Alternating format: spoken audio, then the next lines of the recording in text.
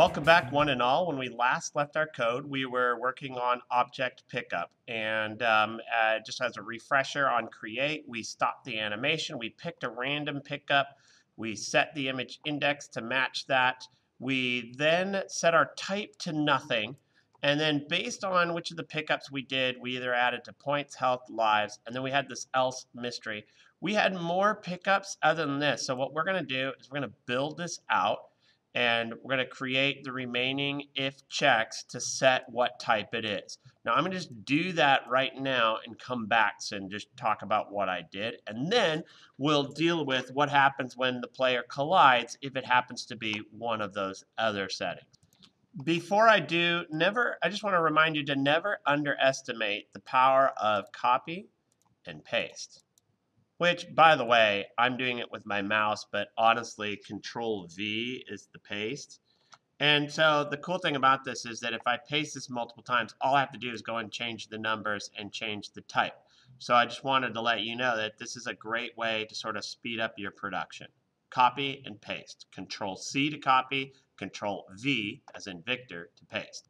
Okay, we're back, and this is what I coded after lives. We had damage, we had death, we had transport, we had speed, and then finally it's mystery. And before I go ahead and say that this is in fact what it is, I'm going to take a screen capture and compare our frames to just double check to make sure that's right. So to verify this for damage, we're saying it needs to be 17 to 19 to be damaged. So I go to sprites. And I go to the sprite pickups, and I want to see frames 17 to 20, whatever I said. Okay.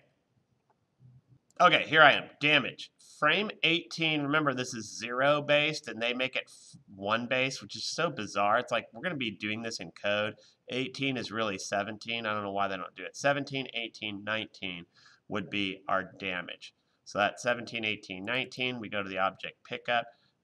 Greater than 16, less than 20. Yep, we got our damage. Death should be the next two. So that's going to be 20 and 21. So we go back here and we verify that. So that would be 20. 21 is death.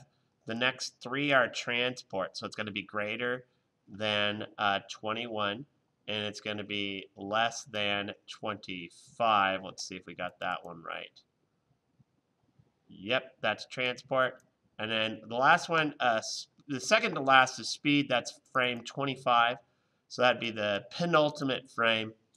It says 26, 25. And the last one is mystery. All right, let's code this thing. Okay, so we've got all of our types set up right.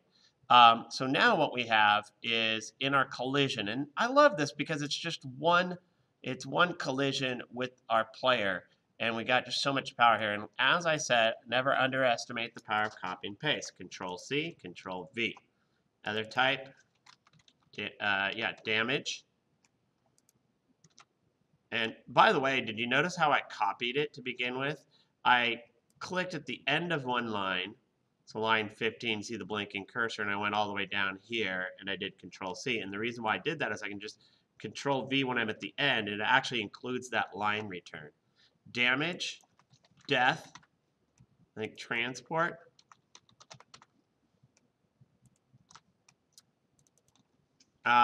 speed, right? And then finally, else. And I'm going to put a little comment here. Randomly choose the fate of the player. All right, we'll have to deal with that random in just a moment. But let's just verify our variables. That's damage, death, transport, speed. Go back here. Damage, death, transport, speed. Great. Okay, go back to our object player. We're back here. Now we get to determine what happens on each one. Now, we already did damage. So damage is going to be some form of hurting of health. Okay, so what we're going to do is we're going to create a random variable. And we're going to put var damage equals, and we're going to just do the irandom range.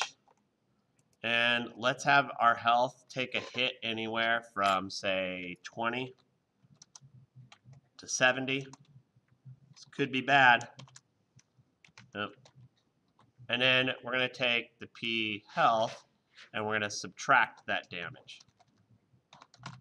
So it'd be minus equals damage. Bam. There we go. All right. Then death, lives. This is great. We had a plus equals 1. We're going to do a minus equals 1. I'm going to test that one out. The other thing we might want to do is toggle a breakpoint and put some breakpoints in each of these and just play around to see what's happening. Now, transport is a fun one because we get to deal with rooms.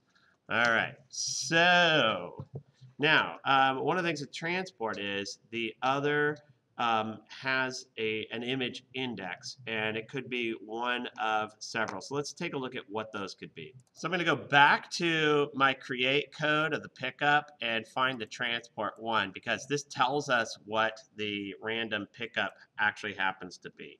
So I'm going to copy that. And I'm going to put a little comment in here to help determine what happens. Remember what I said, the first transport was going to take you to the very first room.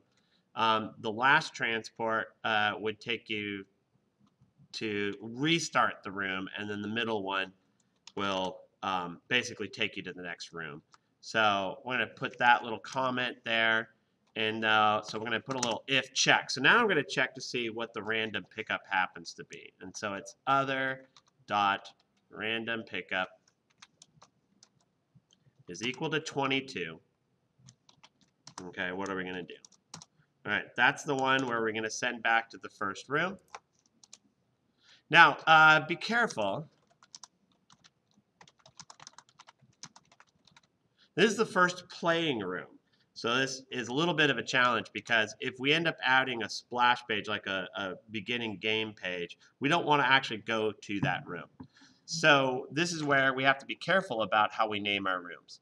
So if you look here, we have a room 0 and a room 1. So I'm thinking what we want to do is just go to room 0. We're going to have to add some damage in room 1, and we'll probably want to add at least another room so that we can actually test all of this out. But for now, let's just go ahead and let's just send it to the first room, which is room 0. Okay, so what you want to do is it's room go to, and then we're going to give it the value of the first room, which is room, oops, not foom, room 0. All right, we're going to have to test this one out. So I'm going to go ahead. I think we toggled a breakpoint. Let's just toggle it. Yep, we had one already toggled. So we're going to run this in debug, and then I'm going to change where the breakpoint happens to be. Okay, so the breakpoint is set right at the very beginning when we do collision with the pickup. So I'm going to remove it from there, and I am going to check right here. So this will be fun. I'm going to stop debugger, and I'm going to restart it. And now we have to go through and cycle through until we hit that room. So we're going to have to do a lot of resetting here.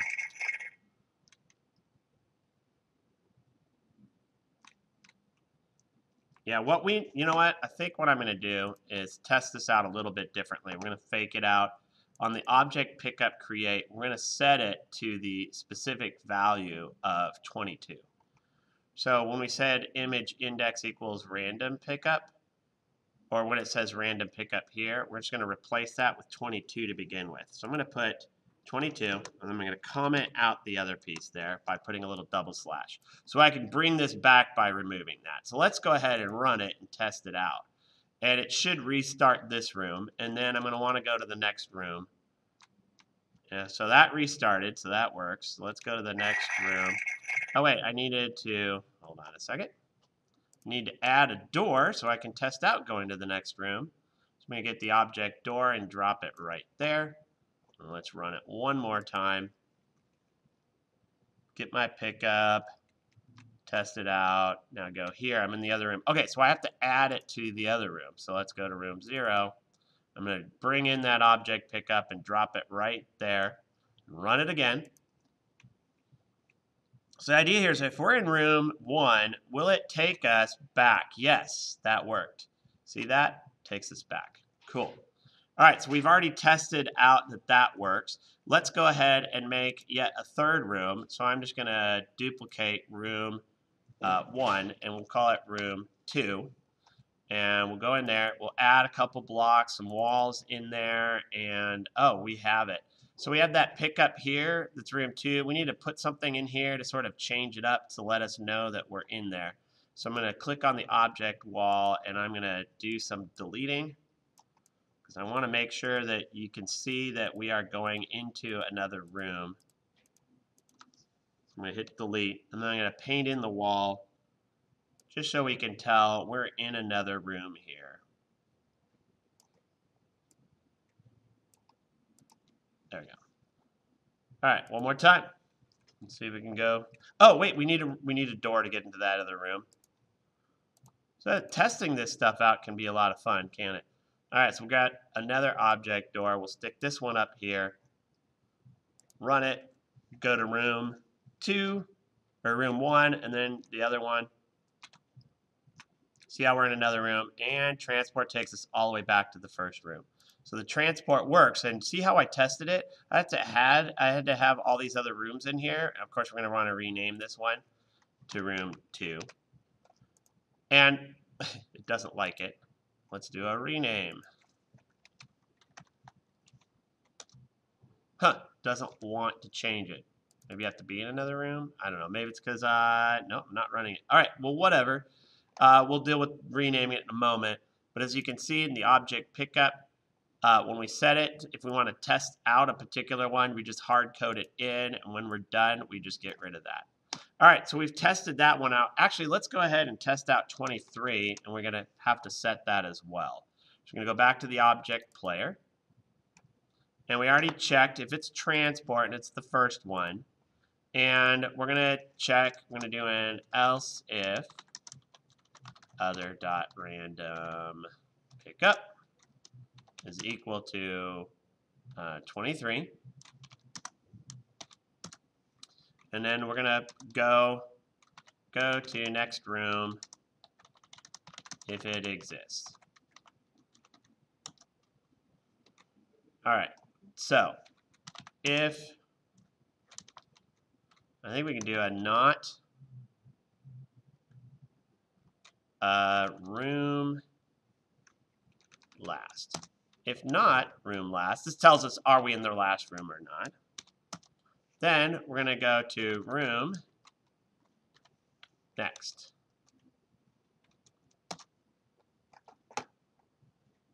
Sorry, it's room go to next. If not the room last, room go to next room. And I believe we need a closing curly bracket here. So if you use indentation, that makes it easier to see. Oh, I was missing a closing curly bracket here because there was this big gap of nothingness. And I indent carefully. And so there we go. So let's go ahead and test this one out. We'll go ahead and run it. And so we should be going into the next room when we collide with it. It should look like the next sign when we run it. And it looks like collision event with object pickup line 34, unknown function or script room last. Oh, not room last. See how that was green? That means it's not a good one. So I'm going to change the code in here. And that's room next. Room.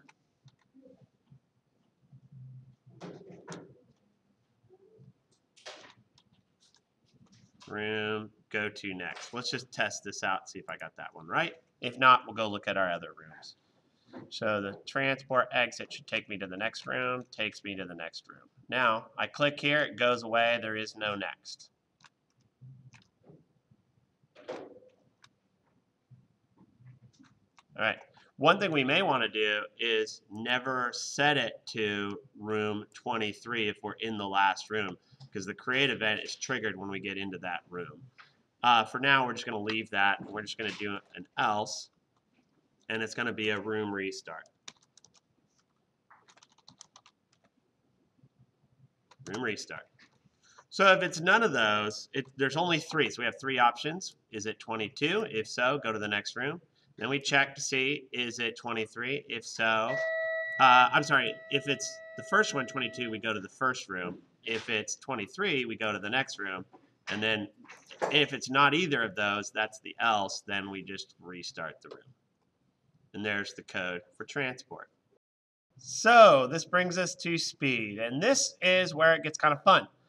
So we have this variable type, and we're set it to speed, and we need to find a way to speed up our character. In order to do that, we're going to now have to make a variable for the speed of the player.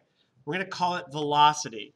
Now, velocity needs to be set on create. Anytime you have a variable you want to use, you set it on create.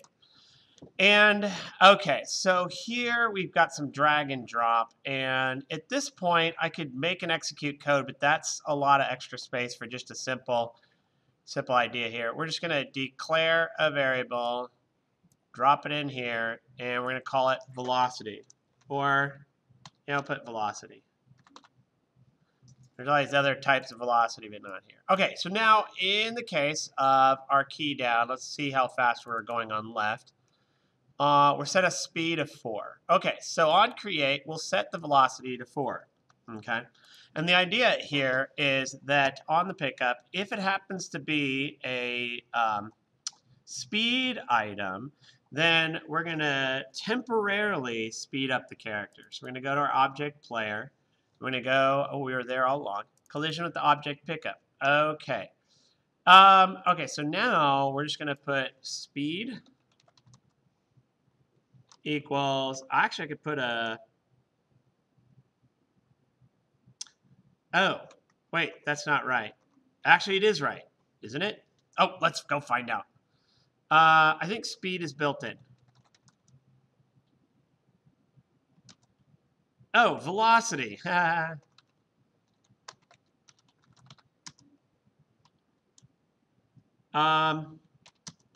go ahead and set it to 6. I don't know if that's the speed we want, but we're going to test that out. Now, the only problem is we need to change and use this velocity variable every time we move the character. So, no key means they're stopped, so there's no point in doing it. We'll do key down left.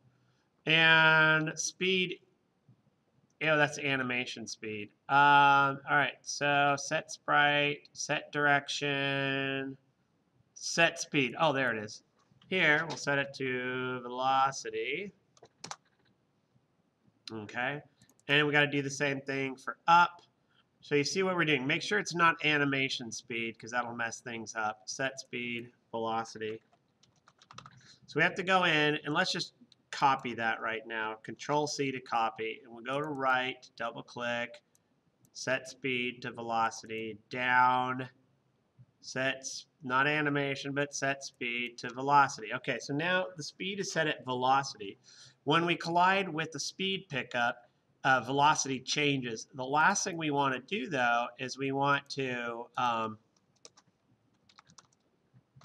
speed up velocity. That's acceleration, by the way. For, I don't know, 5 seconds. So then what we have to do here is we're just going to set alarm set, and then we're going to set a new alarm. I know we've done 0 at some point on one of the objects. I know we did 1 on another, so we're just going to play it safe. We're going to set alarm number 2, and the count we're going to do 5 seconds, so 5 times 30, 150. And then now when alarm 2 goes off, we're going to set velocity back to 4. So now, actually, we could have looked to see what alarms we have. We actually didn't have any alarms on our player. But at this point, let's just go ahead. We set alarm 2. So when alarm 2 goes off, we're going to take the variable of velocity, and we're going to set it to 4.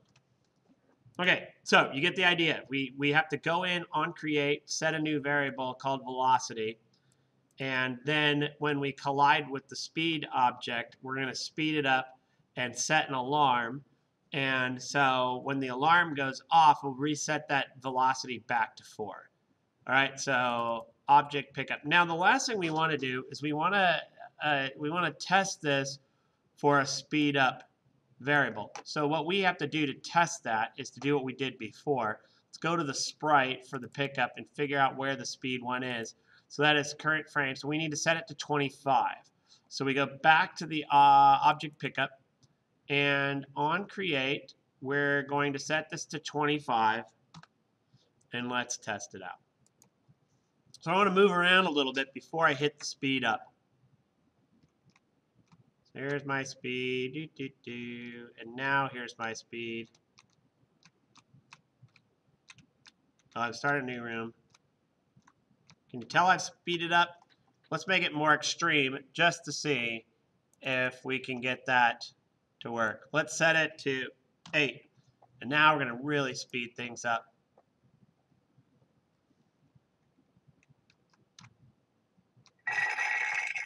See how much faster I can move through here? I want to see if that power-up stops after a time. Ugh.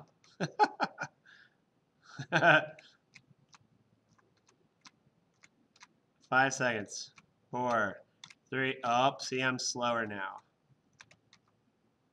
And now I'm faster. All right, we got it. Speed works. Okay, so that, we basically, it's not speed, it's velocity. We needed a variable other than speed that we could change and set. So now we can move this around. We can even slow stuff down, and now we can do all kinds of stuff with speed. The last thing that we haven't done, and I'm like out of time, is the idea of randomly choosing the fate of the player. Now, there is a lot of different ways we can do it. My recommendation, I'm going to put a little pseudocode here, and I'm going to put a to-do, and I'm not going to show you how to do it. I'm just going to put a little comment in here, and I'm going to make this a multi-line comment. And then we got to make sure we end like so. To do. Okay, so randomly. Okay, now how many different objects do we have? Speed, that's 1, 2, 3, 4, 5, 6, 7. So I would pick a random set a variable to a random number between 1 and 7. Okay, and then from that random number, I would, put a, for example, if, so you notice if statement, if, rand number, I would even set a variable, call it mystery. And then if mystery equals 1,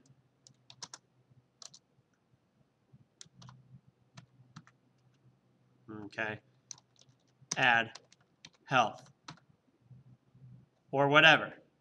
If mystery equals 2, etc. So basically, you generate a random number, check to see what that number is, and based on what the number is, do one of those things. Okay? And you already saw how to add health. You already saw how to add score, lives, damage, etc. You can pick any number of random numbers. You can make the likelihood of, say, death being less likely by having a range. You could pick a random number between 1 and 100. And if it's within the first 50, it's points. And with the next 60, it's whatever. So you get to figure out how you're going to do it. I'm going to let you implement it and have fun with the mystery one. Before I finish, there's one last thing we want to do, and that is go back to our create on the object pickup, and we need to make sure that the random pickup is now set to iRandom range back here again. And now when we run it, we should be able to see all of our random pickup items. And let's finish with me just running through here as I add to score and I do other kinds of fun things. Look at that, extra lives. Great, this is good. Oh, I died. Oh, I lost another. Oh, and another life. And my health is down, and now it's up, and you get the idea. All right, there you have it. Thank you so much for watching. Stay tuned for more. We're almost done.